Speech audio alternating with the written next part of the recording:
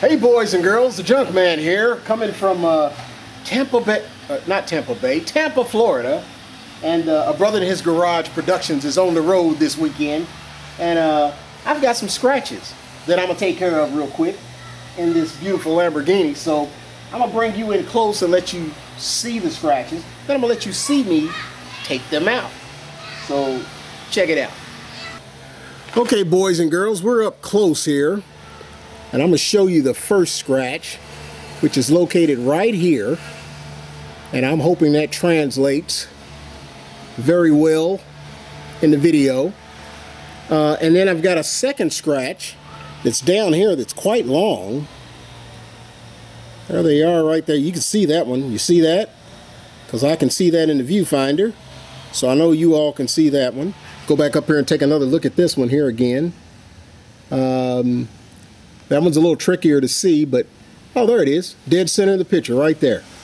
That's the puppy we're going to take care of. So I'm going to put you back on the tripod, and we're going to see what it takes to get rid of those scratches. They're not very deep.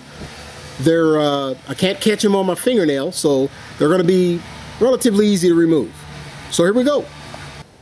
All right, boys and girls, what I'm going to use, those scratches are not too bad. So what I am going to use is some 3000 grit sandpaper.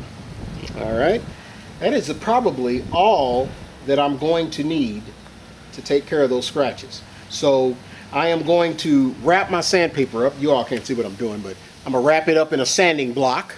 All right, that is a foam sanding block. It is very important. You never use sandpaper by itself without the sanding block. All right, another thing, never try this at home, okay? If you do, make sure it's something like a $2,000 hoopty. Okay? Alright, so here's my two areas that I'm going to be working. Scratch 1 is here, scratch 2 is here. I'm going to give at it. So here we go. When I wet sand, I always do it in one direction per sandpaper. So if I was going to use another sandpaper, I'd go in a different direction. But since I'm only using one sandpaper, I'm gonna go in one direction. And as I start sanding, and you see this white milky stuff? If you can see that, that's clear coat coming off the car. Okay? Now, I can already tell that I may have to get more aggressive. I'm gonna work on this for a minute here. Yeah, I might want to get more aggressive. But that's the thing about it. I can start light and step it up. So what I'm going to do is I'm going to step it up to 2500 grit. All right. So here we go. I'm going to break it up to 2500 grit. Of course, wrap it around my sanding block. Again, y'all can't see what I'm doing.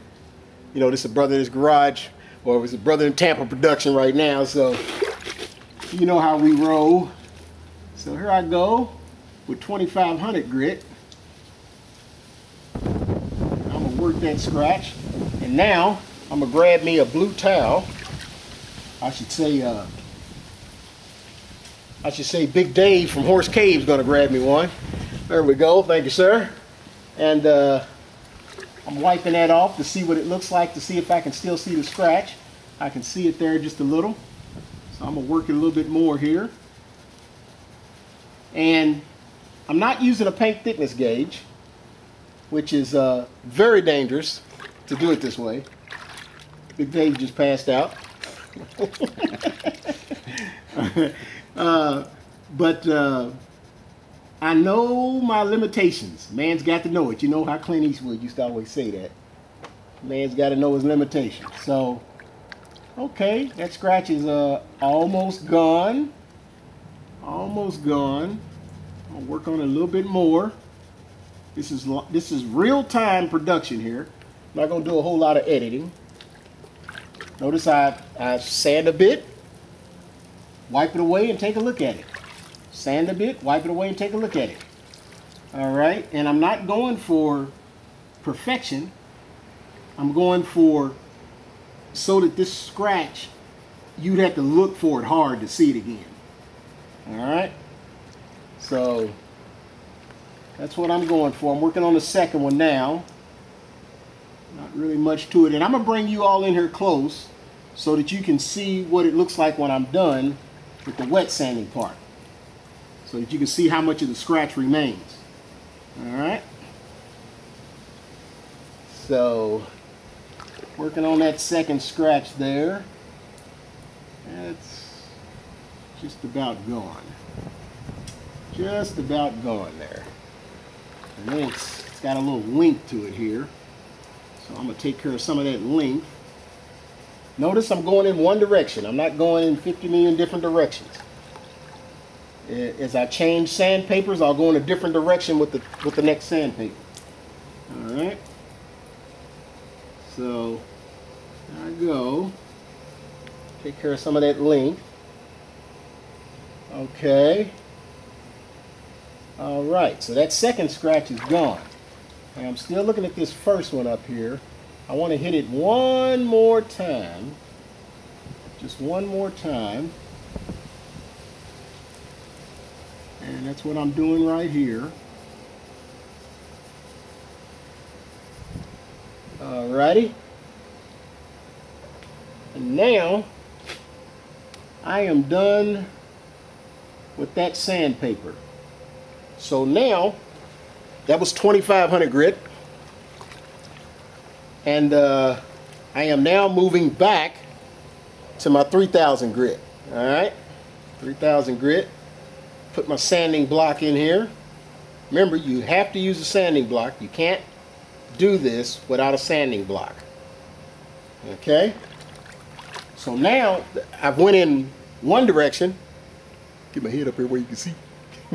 I went in one direction with the 2500. Now I'm going to go in a separate direction with the 3000. And the reason I do that is so that I can see the two different sandpapers that I've used.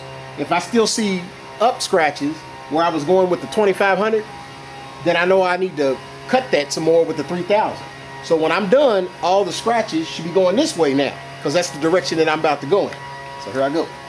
Stand up here.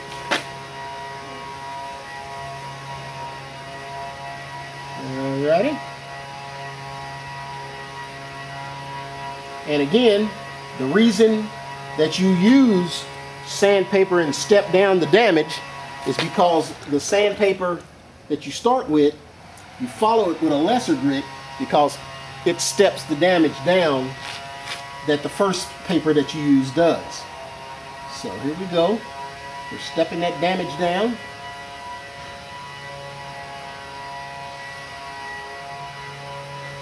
Alrighty.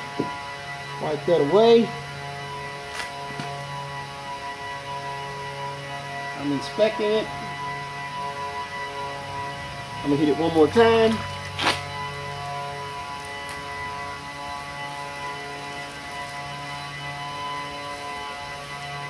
There we go. Now, I'm going to bring you all in here and let you see what it looks like now.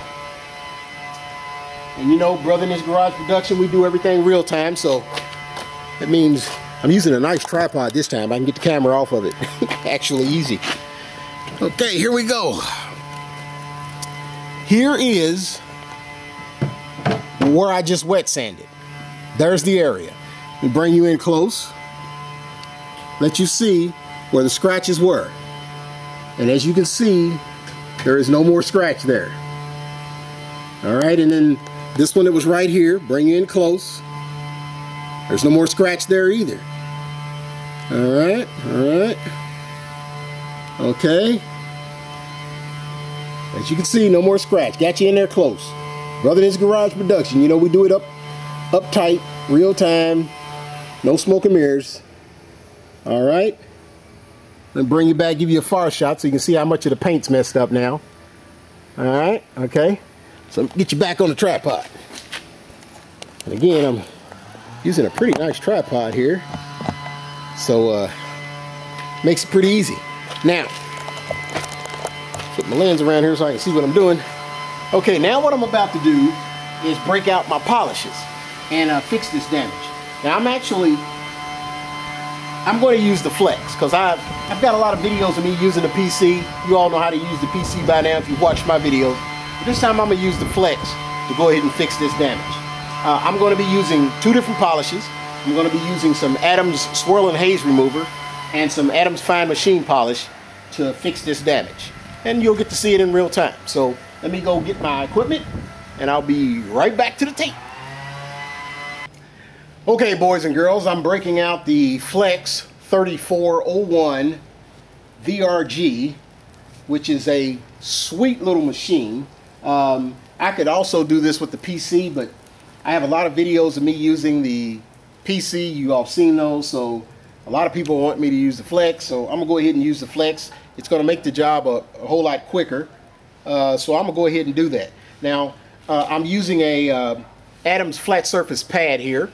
It's specially made. The hex pads tend to walk a lot. They make this machine walk a lot hard to control. So this flat surface pad right here solves that issue. Now, this is a brand new pad. I've never used it before. So what I have to do is I have to prime this pad. And what I'm going to do is I'm going to take a amount of polish, a thin line in a circle, about that much right there.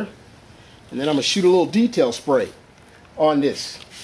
Now, I'm working outdoors, which temperature outdoors, this affects what I do. So sometimes I have to lubricate the pad up more with detail spray. All right. So that's what I just did. I shot it with a little detail spray. And what I'm going to do is I'm going to spread this around. And what I'm doing again is called priming the pad. I'm setting up the pad so that it's ready to accept polish. Now, I'm going to be working on a speed of 5. Let me flip this over where y'all can see it. Speed of 5. Okay. That's as high up as I need to go with this machine. It's as high up as I ever work. Okay, so now I'm gonna spread my polish around. I'm gonna pulse the trigger.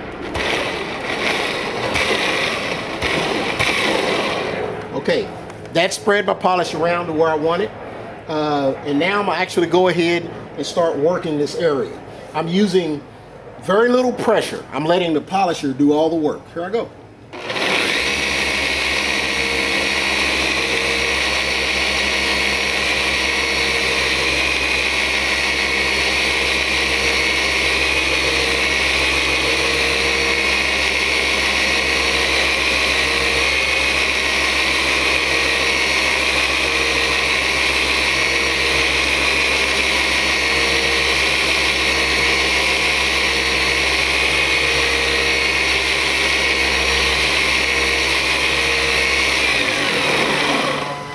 Notice I stopped the machine on the car. I don't pull the machine away. Now, I'm gonna grab me a white towel and wipe that polish off. I did not, if you can see where there's still polish, I didn't wipe this or work this as long as I normally would because I didn't feel that I needed to. So, I'm now gonna wipe this away and take a look and see what it looks like.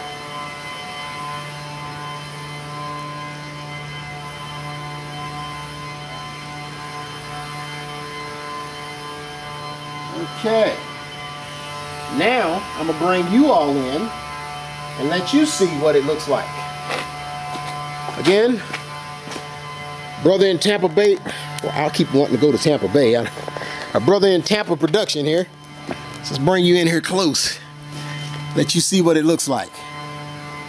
Okay, as you can see, the scratch is gone. Now, both scratches are gone. You can no longer see the scratches. Now look up here.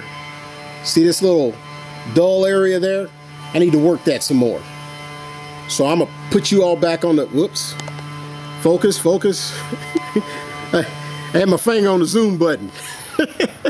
Okay, so I'm gonna work this area right here some more. You can see where it's dull. All right, okay. And, but you can see the scratches are already gone. They're toast. Just that quick. All right. So I'm gonna put you back on the tripod and let you see me finish this. Here we go. Get in there. There we go. Okay. So now I'm not gonna add any more polish to the pad because there was plenty of polish on there to begin with. All I'm gonna do hit it with some detail spray. That's all I'm gonna do, hit it with some detail spray. And then I'm gonna work this top ridge up here. Here I go.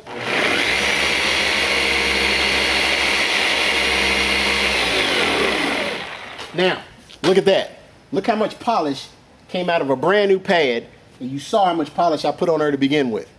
That's why you don't make the mistake of using too much polish, because a little polish goes a long way. A bottle of this stuff should last you quite a bit. Here I go again.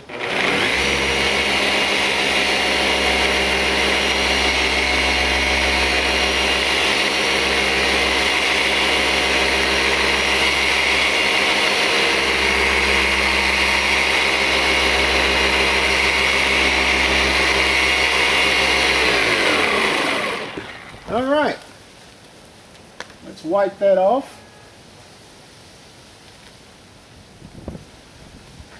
And my friends, it looks like we just put a new paint job on this spot. I would bring you all in, but I know y'all know the scratches are gone and the paint looks perfect. So now what I'm going to do, because this particular polish uses up or I should say it beats up the paint pretty bad. You could see it if I was to get in a whole bunch of light and do that. But what I'm gonna do is go ahead and finish the process where I'm gonna step to a white pad and I'm gonna use some Adams fine machine polish. Okay, so this is a brand new pad, so I've got to prime it too. I'm gonna put my polish on the pad.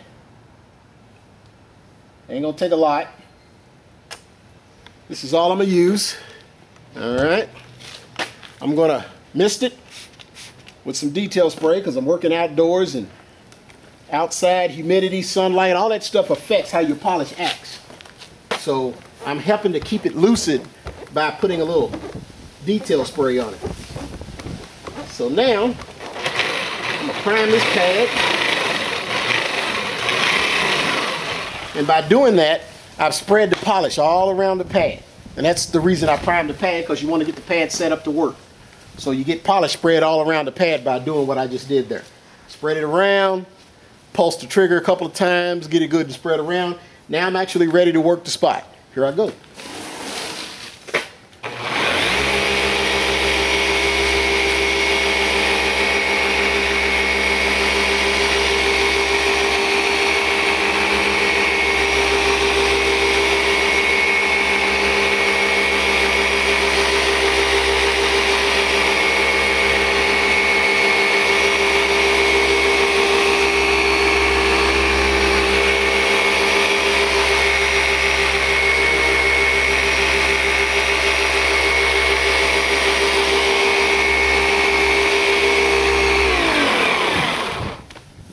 All right, let's wipe that off.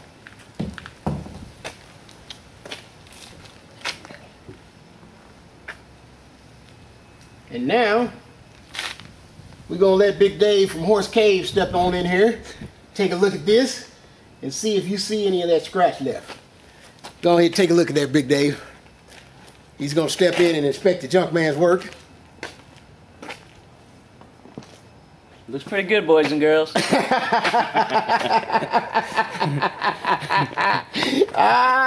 Big Dave, he's crazy, ain't he? All right, so that's pretty much it, boys and girls. You know the scratch is gone, because y'all know how I roll. Y'all know I get the job done. And again, it's that simple, but try not practice on anything over $200,000, okay? You know, stick to around $2,000, okay? Drop a couple of zeros, and you too can fix your scratches pretty much just as simple as that, okay? All right, this is the Junk Man, shining out.